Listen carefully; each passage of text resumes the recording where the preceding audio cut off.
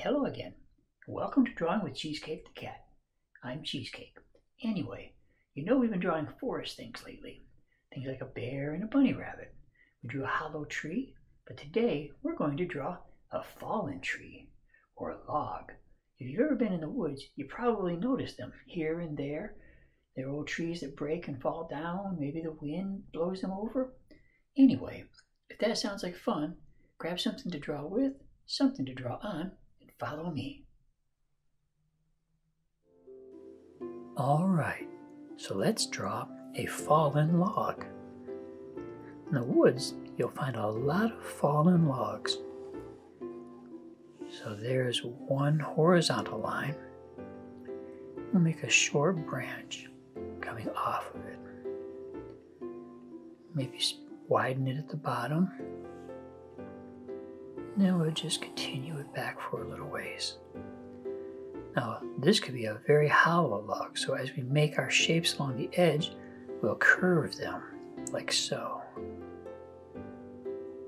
And I'm just going to make some random irregular shapes like this.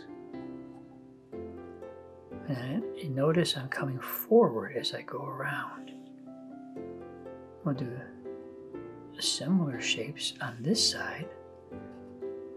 And I'm going back toward this one as I come around. Now, there's going to be a little bit of an edge along this side. And then continue it onto the other side. And this is more just a solid line. And on the inside of it, we're going to make dark curves. And this curve looks like the shape of the inside of the log. And then as we come out, we'll just loosen it up. Then we'll bring this back. We'll put a few bits of grass in front, a clump of zigzags. Maybe some right there. Now we'll just continue this line all the way back. Now this break, we're just going to do similar shapes as this. And we're just going to curve them outward as we go. Like so. And then we'll just do some more grass.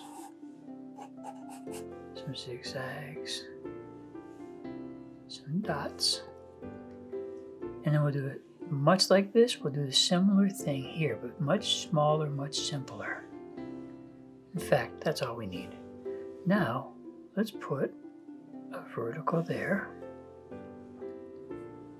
And let's add some lines as we go. Now at the top and the bottom, they'll be closer to the edge. And then we'll just space them out as we go, like this. And now when we put these lines in, we're going to curve them. You see how I'm doing this? Yeah, you get the idea. Look at that. And then we'll just keep following this. This is the shape of the log, the contours of the log.